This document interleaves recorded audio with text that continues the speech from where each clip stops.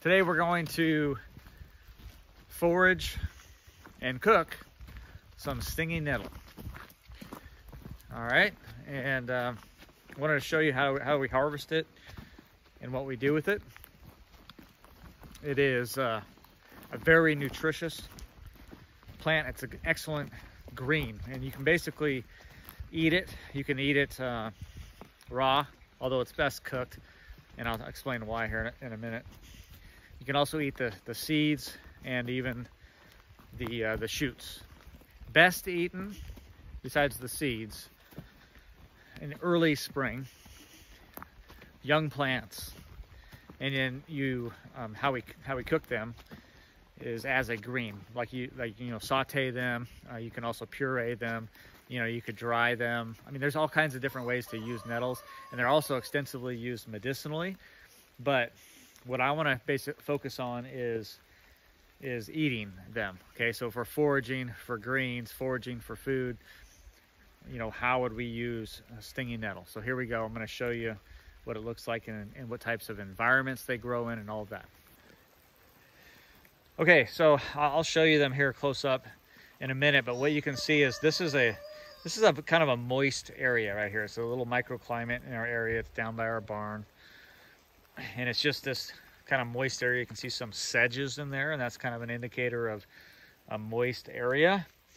And then we have stinging nettle, and all this that you see there is stinging nettle.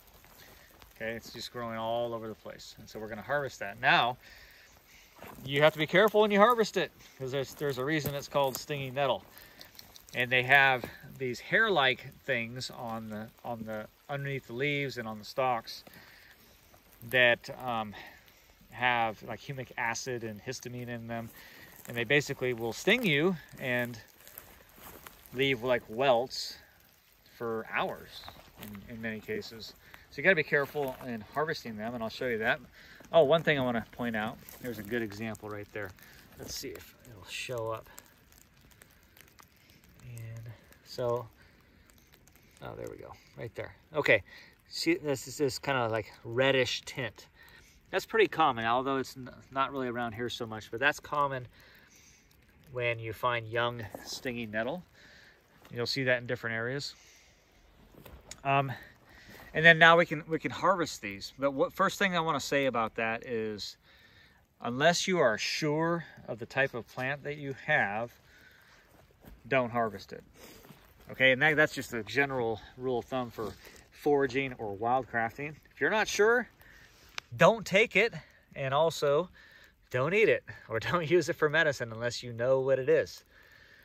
Okay, now let's take a look at how we would identify this.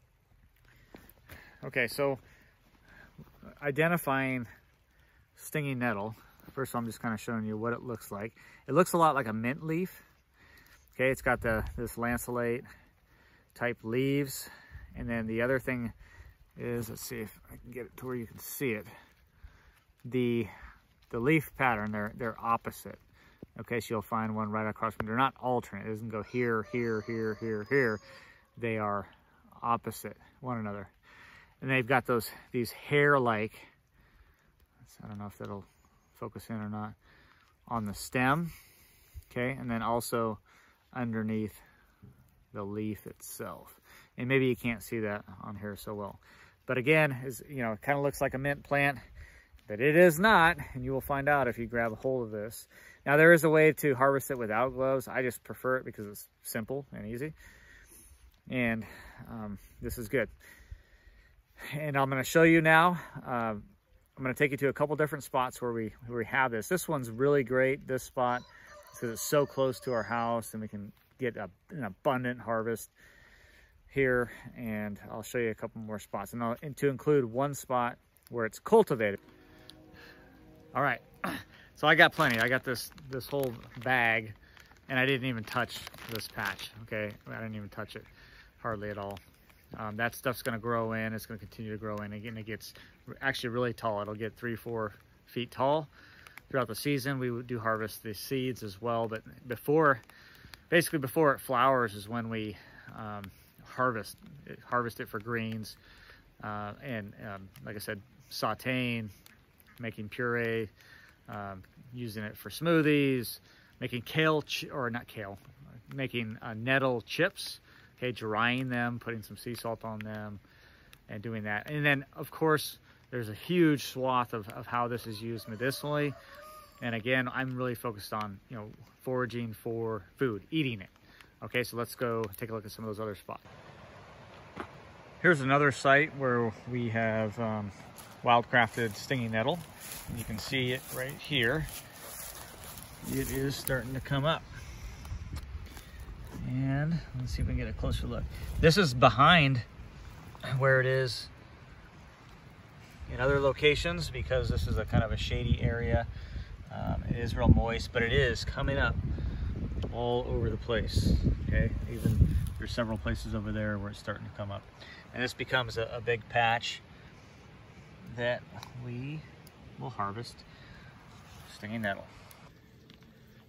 Okay, so this next spot is in a cultivated garden. We're growing it here on purpose, and we just transplanted it from one of those other spots that we got, and transplanted it here. And you can see it all growing in there. And the reason it's so low and you don't see any larger stalks is because we've already harvested. We already took one cutting from this area and have used it. Now, it did not particularly like this spot. In fact, when we first transplanted, we didn't know if it was going to make it. It did terribly for the rest of that season, and it bolted. It did flower, it did go to seed, drop seed. But now, subsequent seasons, it's doing wonderfully. We've got our own perpetual patch, and it's worked out really well. But again, it really likes kind of moist areas. It doesn't mind shade at all, and so this was kind of a shock area for it, but we do make sure it gets water and all that. All right, now on to the cooking. I'm just letting that little rocket stove get heated up, and that'll be going in here in a few minutes, and then we'll start cooking. All right, it's raining, so this is why I'm in this little woodshed structure, and I'm gonna cook up here close to it. I'm away from the house, and I actually have a fire extinguisher right over there, so I'm not too worried about the rocket stove, the little rocket stove here. One thing that you can do with stinging nettle is you can soak it in cold water, and that will help take some of the, I don't know how that works exactly. I don't know if it breaks down the humic acid or if it just takes away the sting somehow. But one thing that you can do, so like these can be eaten fresh. You just have to be careful how you do it. So for example, let's see if we can see this. So we take a leaf right here, and if I just pinch the top, okay, and then I pinch it off, right, like that.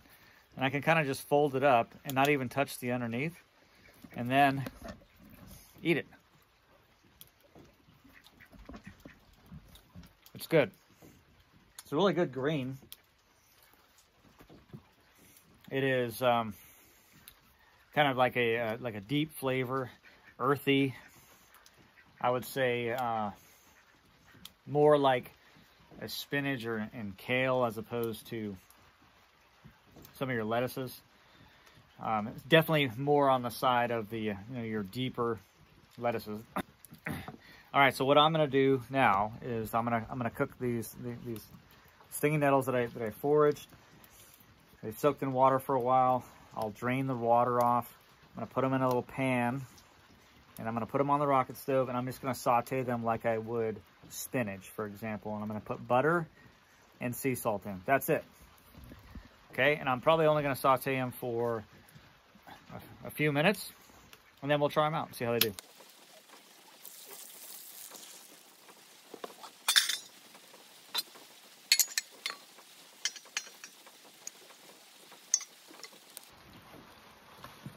All right, I'm gonna put it on here, and what I probably should have done is melted the butter first, but that's okay. I'm just gonna toss it all in together. It's all going in together.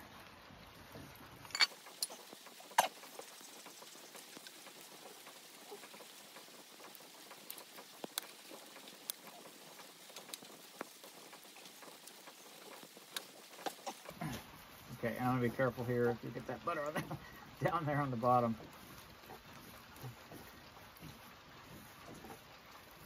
All right.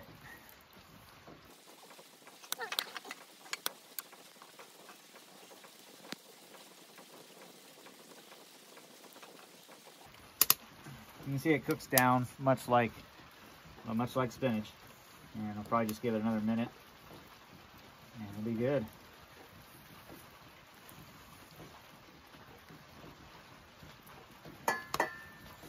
And honestly, that's probably good right there. I'm gonna pull it off. I'm gonna add a bunch of sea salt to it. And then let's try it out.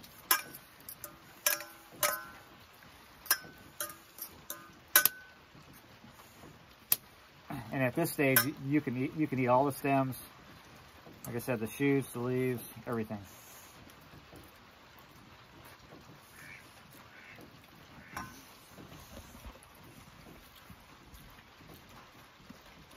It's absolutely delicious. It really is.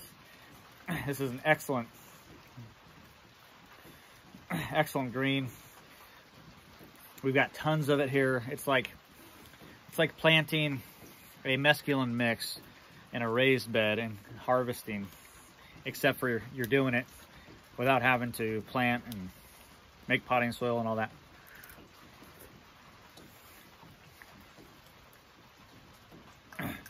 The other great thing about this is right now, it's April 24th. Right now, we don't have any, unless we were growing it in a greenhouse or something like that. We wouldn't have a mesclun mix ready to go right now. Okay, I have starts that are going, and I have, in fact, right behind us, there are some cold frames with mesclun mix and kale and things like that, spinach, that are starting to come up, but they're not up. But you know what? I've got stinging nettle, and it is absolutely delicious. A little bit of butter, some sea salt, can't go wrong.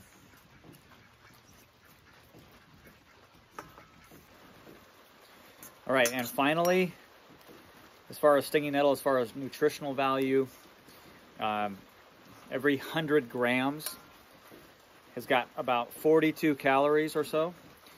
But what's interesting is it's proportionally really high in protein. So in that 42 calories, you're gonna get 2.9 grams of protein.